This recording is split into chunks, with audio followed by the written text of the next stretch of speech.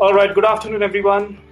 We've got Emily Weber with us. So welcome to Communities of Practice, the missing piece of organization. I thought I could remember that name, but I didn't at the, at the 11th hour. So, okay, thanks a lot, Emily, for joining in, and over to you. Take it over. Yeah. So, hello. I'm going to talk about communities of practice, the missing piece of your Agile organization. And I'm sad that I'm doing this from home and I'm not in India, but the things are as they are. I will jump in. So imagine, if you will, you've just joined a company. You're very excited about it. You're quite nervous. It's a new role. It's something that you really want to do, but there's lots of new challenges. And the company is really big. There's lots of other people in it. There's lots of kind of groups of people that you can see. And excuse me. And you are, again, you're feeling, how do I find my way around? How do I work out what's going on here? And you're put in charge of a really important product. So you're leading something that's really important for the organization, which is brilliant. You think this is great. It's something that I really want to do. And the organization say to you that you're now in charge of this really important product. Don't mess it up, putting the pressure on, and off you go. And you think, oh, okay, so there's a high expectation on me here to do a brilliant job. So you think, I've got all this pressure on me. I'm going to look to my team, and my team will help me. And the team say, what are we doing next? And you're thinking, So this is not an uncommon situation, that you join a new organization, or you join a new team, or you are in a new role, and you're feeling a bit like this. Now, sink or swim is not a good management technique. And I've seen this in lots of places. It can lead to drowning. I've seen places that think of sink or swim, throw somebody into something and see what happens, as a rite of passage, but it won't get the best out of people. And there is a better way. We need supportive, connected organizations in order to be our best. So namaste. My name is Emily. I'm an Agile and delivery consultant. I work mainly with organizations that are trying to get better at what they do in some way.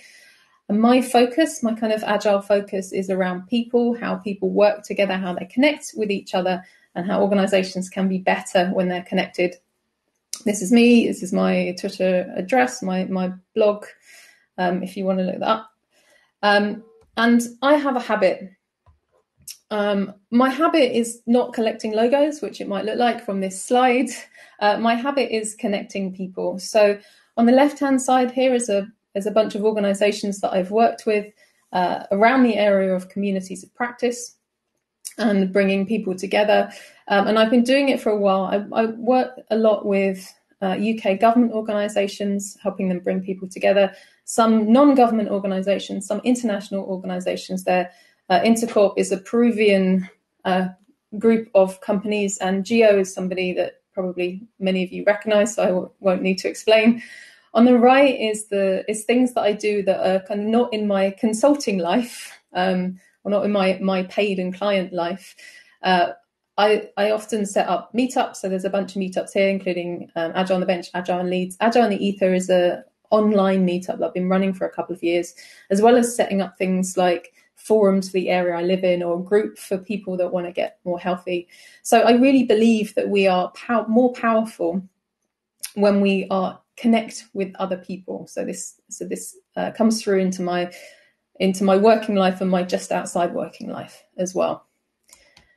And with these many organizations that I've worked with, I often ask people a question when I'm running workshops, and that question is, what value do you get from meeting people who do the same thing as you?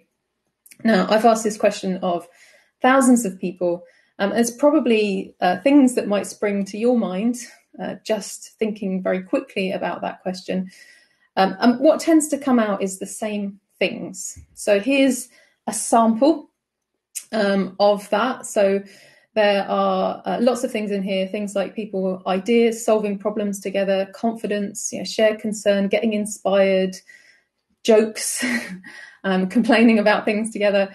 There's lots of things that come out of it. Actually, the answers that are in here are a mixture of designers in Lima, in Peru, and engineers in southwest England. So aside from the fact that there's some Spanish in here, you probably wouldn't be able to tell the difference. The answers tend to be pretty much the same. And that's because we are wired to connect with each other. We're wired to connect with people, and we get huge value from doing that. So, what are communities of practice? So back to why we're here in the first place, talking to you about communities of practice. So, I've got quite a few quotes and a few photos in this session, and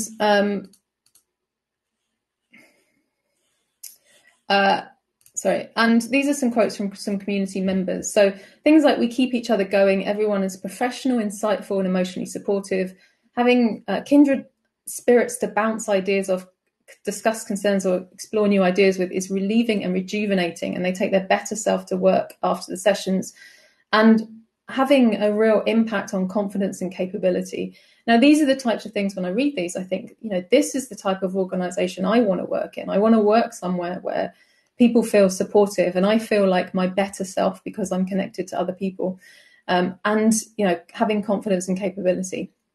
So communities of practice can do some really wonderful things. Organizations are collections of people. Sometimes those people are organized into functions, and I have worked in organizations where it's like this. In particular, there was a small organization I used to work in where I was a project manager and I sat with other project managers. That was brilliant for the fact that we were always constantly sharing things with each other, sharing approaches with each other. We had difficult clients sometimes, so we could console each other in the problems that we had. And we were a really tight-knit group, and we got loads from working together. This is really great for that, but it's not very good for working on a product or a service or a project when actually you need lots of different people involved.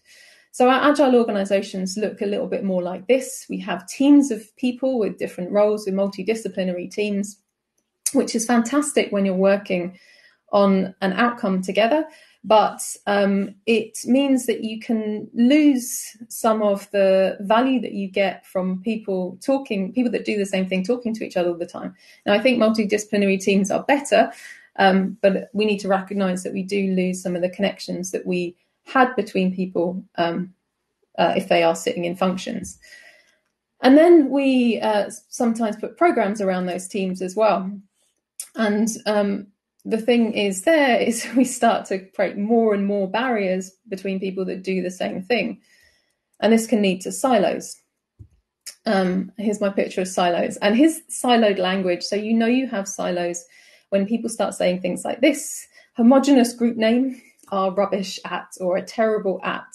And it's like the antithesis of empathy. You start talking about people as a group rather than individuals. So you might say, oh, finance are very slow at paying us, or that team over there aren't very good at doing whatever. And this makes it very difficult to work together, and it can sometimes pit teams against each other, which isn't very good. This is actually a picture of it's a social graph, and it shows from an organization I was working with, it shows how people in a particular area, how often they ask each other for help. So this showed the circles are people. The bigger these nodes, bigger the circles are, the more people come to them for help. So they're kind of key players in this social network. And the lines between them are how often people talk to each other. So you can really see just here from this bunch of people, and it's really fascinating to map out a network like this, how siloed people are and how knowledge doesn't travel around them. So silos of knowledge, information, expertise, learning, support, work, and decision-making. This isn't very good. So communities of practice are groups of people who share concern or passion for something they do and learn how to do it better as they interact regularly. And it's a term that's been around since the 90s, but with agile organizations and multidisciplinary teams, it's really super relevant right now for us. And they look a little bit like this. So they bring people together that have sometimes the same role, maybe the same concern or passion, cuts across teams, cuts across programs. And this line at the side is what you do day to day. So when you're on a team, there's some kind of outcome you're working towards together. How you do it is the approach to doing it in the best way possible. And that comes through the community of practice, or community around that practice. So communities, a little bit like teams, except they don't have an end date. They're voluntary participation and they're non-hierarchical. And you may also have communities of interest, so people coming together around the topic they're interested in, and you may have subgroups within communities as well. So it's just be useful for me, just chat in the chat. Just if you can say, if you're in a community of practice, I'm not going to read anything out, but useful for each of you to see as well. And also what, if you're in a community, what you like about them. If you just put that in the discussion window, that would be great. So you can see from each other. So I'm going to, I'm going to talk to you about 5 benefits of communities of practice. And these are the 5 benefits that I talk about the most. And I'm going to give you a couple of tips, like why that's important, and give you some tips within that as well.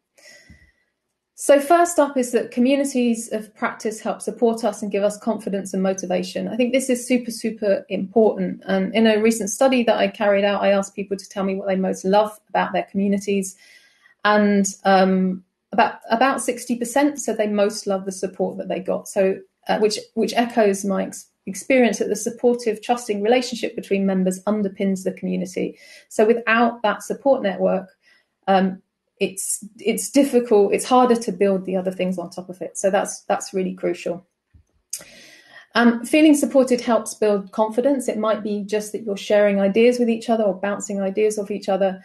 That helps you talk things through. And you can think about this picture, this woman here's crowd surfing. She wouldn't jump into the crowd if there was no one there to catch her. So having those people there to catch you is really important. Conversely to that, absence of support can be taken as a sign of mass rejection. So if we don't feel supported by our organisations, it can sometimes feel like we're being rejected by them. And I've definitely been, in situations like that. And you can really feel it. It feels very different. So it's very likely, because we're wired to connect, that people will be supporting each other. But not everybody has that. So it might be that people are away from each other, they're distributed. Actually, we're all being distributed at the moment makes it even harder for this stuff to happen. It makes it harder to bump into people. It actually increases silos and reduces that knowledge flow. But if you sometimes when people are new, they're not in that support network. So we tend to kind of find our support networks, but not everyone has that. So it's important to get that. And I'm leaving this GIF on here for a long time because it's awesome. This is a quote here from a community of practice member, and also one of my favourite photos that I've taken from a workshop about a user researcher who felt on the fringes of a community because they were distributed, and really felt that having that community started to bring them in and started to really feel part of something, which is important. And this quote here, which is from a designer at a community of practice, that just felt that because he had people that had his back, and that people would support him, or if he wasn't there, people would jump in and help. It was really great for his well-being, stopped him feeling overwhelmed. And he actually said that the community was one of the best things about working in that organisation. So interacting regularly with each other will help to build a supportive network. The second reason is that communities of practice help us learn and grow our skills and get better at what we do together. And there are lots of different, you can think about learning as more structured or more unstructured. So you might have things like, schemes of work, courses, pathways, formal training at one end, deliberate practice, focus on special skills in the middle, and kind of really unstructured learning on the other side. And communities can really help, particularly with the deliberate practice and unstructured learning. The great thing about unstructured learning and collaborative peer learning groups is it develops other skills as well. So critical thinking, problem solving, interpersonal and communication skills. Very different from having somebody at the front of the room telling you what to do. and actually having people learning what to do together. And not every day should be match day. So many of you may recognize who's in this picture. And this particular team, or any cricket team or any sports team would not be as successful as they were if they didn't spend time practicing. So, the Mumbai Indians don't have match day every single day. And if they did, they wouldn't be, they would be very tired and they wouldn't be as successful as they are. But when we're working, we have match day every single day. We don't spend that time to learn the things that we need to build our skills in order to be great at what we do. I love that this particular slide gets all the likes. So there are ways we can do that as communities as well, taking time out of our everyday to learn things. This is a quote here that says, "Learning sessions allowing people to experiment and try new tools without the same concern when building code for a production environment." So trying new things out without knowing that they're not going to go into a live environment and affect thousands of people, hundreds of thousands of people, or millions of people, depending on where you're working, has a bit of a safety net and allows us to learn skills that when we need to use them in the real world, we already know how to. Add to that is feedback. So feedback is super powerful on learning. It helps us, if we get feedback, to know that something is going well. We know to carry on in that direction. If we get feedback that something hasn't gone well, we know to pivot and change what we're doing. Feedback is very important. So when you have that safe environment and you can feedback on each other's work, it's a super fantastic way of learning. So deliberate practice and experimenting with new skills and getting feedback in safe environments will help to grow skills and capabilities. So communities of practice help us share knowledge and join up related work.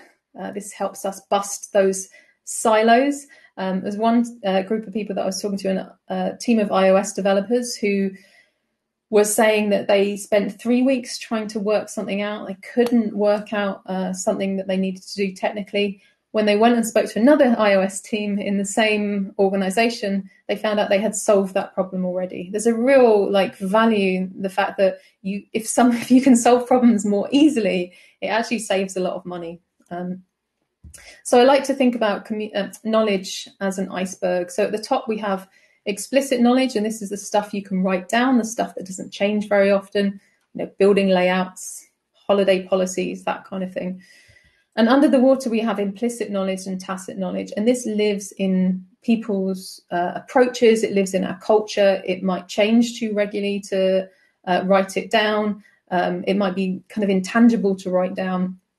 And what happens is if we don't have the mechanisms for people to talk to each other, this knowledge goes out the door when people leave. And this is from 2012, but on average, people move jobs every 4.4 years.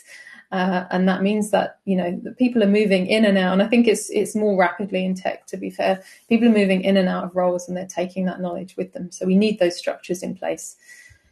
Add to that, things like dependencies. So this is a photo from a product managers meeting, some of them working in the same building that hadn't met each other before we had a community of practice. And also this quote from a different set of product managers, just being able to link up where their work has dependencies where they hadn't been able to before, and suddenly that bringing that knowledge together is really helpful. And add to that, we have things like on-hand real-time help and information. So having a bunch of people that you can reach out to ask questions for on something like here is MS Teams and Slack. Just being able to do that in real time is it just helps everyone in their role. And also this picture, this is a great picture from a meetup that I was involved in, and this is a bunch of iOS developers sitting in an office in Mumbai. On the screen, we had iOS developers from the BBC in the UK, and they're actually spread out all across the country, sharing approaches to their work across different continents. And having this meetup was fantastic because getting a view of how other people solve problems that you have in different organizations in different ways is just helps everybody. So joining up people from across your organisation and supporting sharing of information will help with the flow of knowledge. Communities of practice help us scale our ways of working and share common approaches across teams. When communities own quality and standards, it decentralizes assurance, so that removes the need for us to have somebody in the middle telling everyone what to do, because we have consistent approaches across the communities. And some people codify this, so this is Atlassian, and talking about things like their brand, their marketing, their product, their common approaches to doing things that is owned and updated by the community. So this is actually, and they make that publicly available. It's available to everyone across Atlassian. Added to this, communities are an amplifier. They help you make bigger changes than you can on your own. So it's very hard to change something if you're one person, particularly if you're in an organization with thousands of people. When you join up with other people, it helps you change. It gives you a bigger voice. So sharing approaches and having responsibility for quality will help to scale ways of working across an organization. And my fifth reason is communities of practice help us collaborate and create better practices for everyone. This is Alex Pentland. He has a lot of research into organizations that shows that organizations where people talk to each other are way more successful than organizations where people don't talk to each other. And he says that communities can develop a collective intelligence in it that's greater than the members' individual intelligence. Now, this is because when we collaborate with each other, we can build on top of each other's ideas. When we work on our own, all we can do is build on top of our own ideas, and all our experience comes from what we've experienced. When we're a group of people, we have tons of experience to draw from. So we, together we can do amazing things. And communities, just being proud of collaboration between teams that have no interaction is really crucial. And I mentioned hierarchy earlier. When we have flat structures, the idea that no one is more important than anyone else, we bring people together with lots of expertise. And when you have lots of expertise, maybe you have less experimentation. When you bring together people that have lots of experimentation, maybe less expertise, you get this real creativity that happens in the middle. So there's some really fantastic things that can happen there. So bringing people together from across the organisation to share common challenges will lead to them collaborating to make awesome things. I will share these slides earlier, so I won't read through all these benefits again, but these are the 5 benefits. And I just wanted to give you a couple of examples of communities in action and some of the things that they can achieve. So things that I've seen, so specialist training owned, updated and delivered by communities. So real kind of money saving as well, because you're not bringing external people, but communities owning training and really helping to develop the capability of the organisation. Things like guidance, living documents and reusable components. So here we have Google's design system. On the right, we have the UK government service manual that tells government organisations how they can make successful services. And here the API page, which is owned by the technology community. So they update that. Fantastically useful for lots of organisations. Things like capability plans. This is a group of designers creating their capability plan for design across their organisation, having a joined up approach to learning alongside their personal plans. I mentioned things like forums, so help and support through forums, physical and digital and synchronous and asynchronous. So we've got Slack channel here, and also Stack Overflow, which is a huge resource for developers or anyone that wants to talk about any kind of code to get help and advice from other developers. Peer-to-peer mentoring and specific support, which happens across communities. When you have communities of practice, it's much easier to find mentors, a peer-to-peer mentoring. So organizations like Google, amongst many others, are big on doing peer-to-peer mentoring. It's fantastic for raising people's capability. And whole organizational transformation. So there's a bank in the UK that credit their Agile transformation to their community of practice, as well as their strategy to transformation. So huge benefits to both individuals and the organization. So a couple of tips on getting started. If you are thinking about getting started or you're already going, does take some time and effort. Communities go through maturity phases as they grow, from potential to forming. The really crucial thing about this graph, which is when I first saw the graph I adapted it from, really comforted me, was just this energy and visibility. Just after forming, there's a dip in energy and visibility, and often you think, oh no, the community's not working, it's failing. But this is a really normal thing to happen, because when something's new, everyone is excited about it, and then this dip happens. But if you keep going, keep working through it, you get to maturing, where the value increases, and eventually self-sustaining, where the community is just communities are just part of the organization. They're just expected, they're respected, they're just there. I have 10 quick steps for successful communities of practice, and this early step. So identify who wants to make it happen with you. Have an idea who the community is for, who the members should be, and what its purpose is. Get those members together really regularly, because that regular meeting helps build those support networks. Start by sharing stories. Stories are a really fantastic way of connecting with each other. So stories about what you're doing, stories about your challenges. Then align around some common values and goals. Grow organizational support. Create opportunities for learning, building trust, adding value, and supporting each other. Extend your reach in what you do. And then see what works and turn up the good, and keep going. So it does take, some effort to get going, and to build momentum, but keep going. It is valuable, it's worthwhile. So finally, it's moving from silos to sharing knowledge, to solving shared problems, to using the collective power of the community to create better practices. I have a Venn diagram I like to use to describe this. So we have this beaver and this duck in their silos.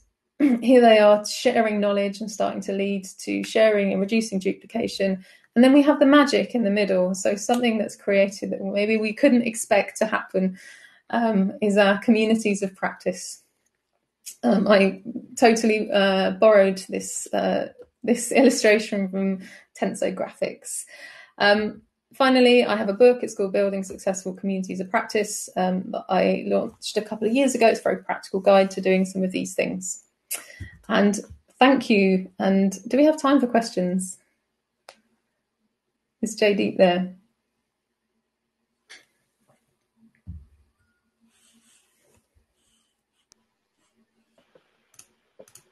Yeah, hi, sorry. It takes me a while. Yeah, sorry. Okay, I'm just gonna... Yeah, we do have a couple of questions. So... how much time do we have? Sorry, I'm lost. I think we have around just under 20 minutes. So I think we're... Yeah, okay, cool. To add questions. Do you want me to read them out for you? No. Yeah, go for it. Right. So the first one is from Devang. How do you keep communities of practices buzzing? I have seen number of communities successful, while also seeing the other side, and people start losing interest over a bit of time. So what's your experience in that? So I think it's very important to also think about sense of community. So there's a number of things, like we know we can feel sense of community because we have it in lots of different communities, because we're all members of different communities, both inside and outside work, and we know kind of when they're working. And there's a number of things that help with that. And so having a safe environment is really important, so people feel safe and supported. Having one really important thing is about fulfillment of needs. So people need to feel rewarded in some way for taking part. So if they don't feel that they're getting something out of it, they will duck out of it. And actually, you can also think about that in terms of priority. So sometimes people will say, oh, I don't have time to go. But what they tend to mean is that this thing isn't as important as something else. And there might be a number of reasons for that. It might be that the work pressure is too much, in which case there's an organizational cultural challenge there, or it might be that they're not taking part because they don't see what's in it for them. So it's important for them to see what's in it for them, and for them to get that value out of it. There's also things like I mentioned two things, like the safety and membership. So knowing the edges of the community can be very useful. Having fulfillment of needs. There's also influence. So having influence over the community, people need to feel like they can help direct it and they have some ownership over it, but they also have a shared voice. Those social connections and shared history are important. So I also think mixing up what you do. So when you meet up, you're not always doing the same thing. Sometimes you're dealing with challenges inside your work, your day-to-day, your job, those kind of things. And sometimes you're doing sessions where you're learning new things. So sometimes you're looking in and sometimes you're looking out. And having kind of a kind of runway of those things coming up can help keep people engaged. But yeah. Okay, great. Here's the next one. Hopefully that answered. Right. Yeah. Cool. Okay, here's the next one. It's pretty interesting, by Anirudh Verma. So he says, I'm part of a community of practice and we do understand most of the advantages of it. But somewhere down the road, the importance of these communities fade out and we tend to have strict agendas and a lot of publicity to keep it moving. So what happens is the focus changes from making the community successful rather than making it collaborative or as a collaborative forum. So the idea is to publicize it and make it more successful, and the aim gets somewhere lost down the road. Mm-hmm. Yeah, and I think that's kind of the challenge that most people have when communities aren't working is around engagement. And there's two ways that you can go about this. One is to go big and lots of publicity. The other way is to go small and let things and build really strong foundations, and that kind of grows organically as you add new things. There's two different ways. I do think it's really important to be, I guess, quite clear about what your purpose is. So if you want to inspire people to engage, then being very clear about what is it that you're trying to achieve. So what your purpose is, what your vision, what your North Star is, and potentially what are some of the goals that might sit under that.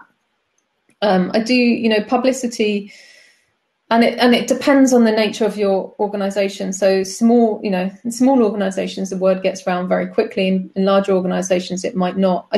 Doing things like showing people the value that you have, the value that individuals have got from the communities, as well as the value that the organization has got from communities. It's kind of twofold. One, the value for the organization will help the organization support you. And it's also useful to have sponsors, senior sponsors, to support you as well. And the value from individuals will help bring people to you. So doing things like publicly, like doing show and tells or blog posts, or showing people the, again, telling stories about the value people have, the value the communities of practice have created, can really help with that. I don't know if that answered your question. Please, if not, feel free to put a follow-up question in. Yeah, do write. I mean, you can do follow-up in the chat as well if you want any more elaboration or clarification. The next one is from Sridhar. Is there a way to measure the effectiveness of community of practice sessions? How do we measure effectiveness? There are a number of ways that you might want to measure the effectiveness of communities of practice in general. On a session by session basis, it might simply be. So there's one tactic, one technique, I should say, for when you're running a workshop, for example, that when people leave the room, you might put something. I know we don't have necessarily physical rooms at the moment, but finding a way to do this. People might put a dot on a chart that says, was this worth my time? And for a session, that helps you understand whether the people coming to the session, whether it was worth their time coming along, so whether they got value out out of the session itself. With the community of practice as a whole, there's a number of things, there's a number of potential options here. So one is that I do like to look at those 5 benefits. And actually, I've got, I'll share it in the chat. I've got a tool that I released recently that's free. Let me find it, which helps you look at, it helps you kind of, is a quick review on how you're doing. Oh, that's not in the right place. How you're doing as a community of practice. I'll just share that there, which just gives you a quick sense check against those 5 benefits, like are we a support network, are we learning, are we, et cetera, et cetera. The other way to look at it from the other side is the impact that the community is having on the organization. And be really careful with this stuff, because what you don't want to do is throw people into a community of practice and say you should be creating impact for the organization right now, because I do really believe that creating that support network and those strong foundations are probably the most important thing to do. And then after that, supporting the communities through kind of creating wider impact on the organization. So yeah, those are the 2 things that I would look at when looking at the effectiveness of communities of practice in general. Right. Okay. Hopefully that answers your question, Sridhar. Yeah, okay. As another one by Anirudh says, like, in your experience, which communities work better, structured or unstructured, or a blend of both? I think communities need a little bit of both. Although it depends, and I've also seen there's real value in bringing people together through communities that aren't necessarily work related. So one organization I was working with had a flower arranging club, and the real value in that was that they were people that got together regularly, and that meant that they knew each other, which meant that they can work together more effectively in the future because they're already friends with each other. So that kind of community, like getting people together that love food and want to talk about that, or love films and want to talk about that, is also, and those are probably more unstructured, is really valuable. Having a little bit of structure, and I think it's like anything that we do. It's like, it's like when we're learning how to do Agile, for example, having some patterns to follow can really help us get started. And we get to the point where maybe we break out of those patterns and try things out for ourselves. So I guess a blend of both. Okay. I think we've got a few questions in the audience chat, the chat as well. Yeah. Actually, what happens is the question which gets posted so in Q&A about in the chat as well. Okay, go on. Yeah. There's a question here about virtual community of practice. And I just wanted to pick up on that quickly, because I think that's super relevant to all of us right now, is that everyone is working remotely from each other, or working away from each other. So in some terms we are virtual.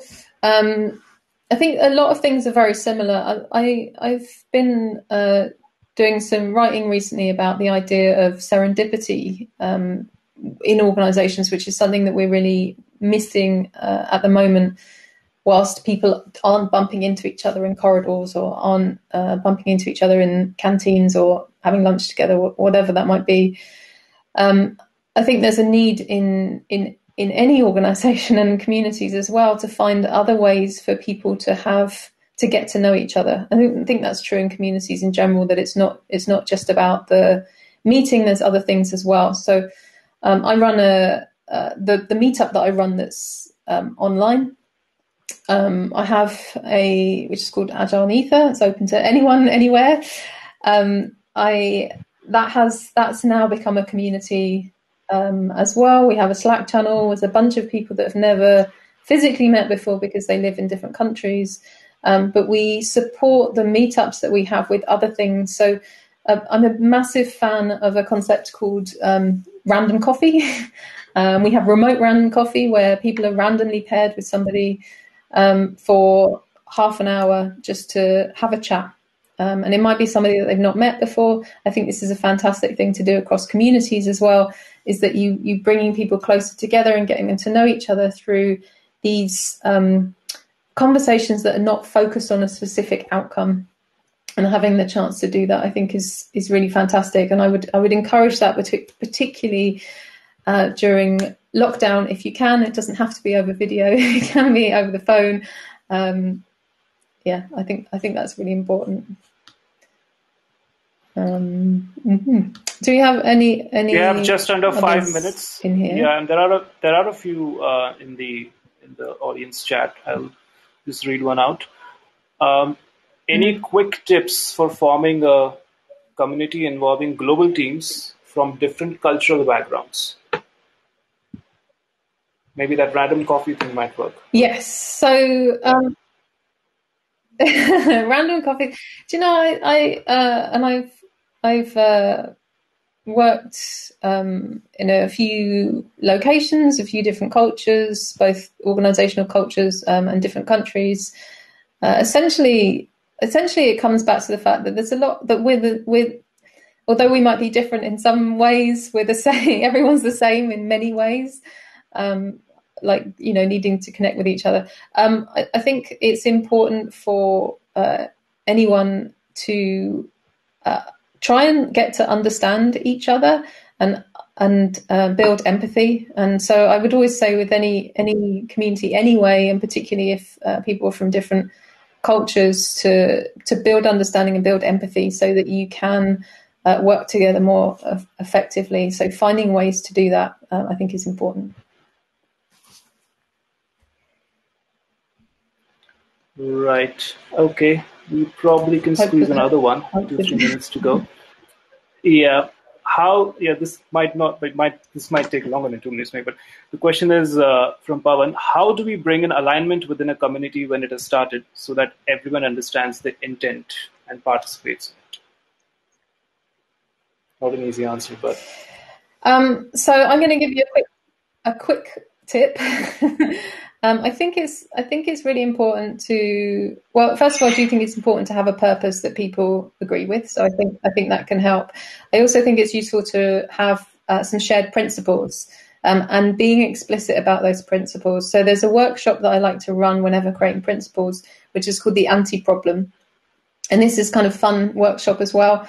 Lots of Post-it notes. I'm always using Post-it notes. But you get everybody to talk about what's the worst possible something. So you say, what's the worst possible community? And it becomes a bit of a therapy session. There's lots of painful things come out. What you can do is take the things that come out of there and say, okay, these are all the things we don't want this community to be. So often there's things like people talking over each other, people not listening to each other, people not taking part, those things, and turn those around. So you've brought out all the worst things, and you turn those around and say, if we're not that, what is it that we're going to be? And that helps you create a set of shared principles, which talks about how you're going to commit to the community, what the principles of the community are, and help to build some alignment between people. That's my quick tip. Right. I think, okay, probably almost at the end of our time. Thanks a lot, Emily, for doing this session for us. I think it went very well, very interactive, and I'm sure a lot of people got to participate. I think everyone learned quite a few things here. So great session overall. Thanks a lot. Thanks a lot, guys, for joining in and interacting with us. So thank you, and hopefully see you in the VIP booth in a bit.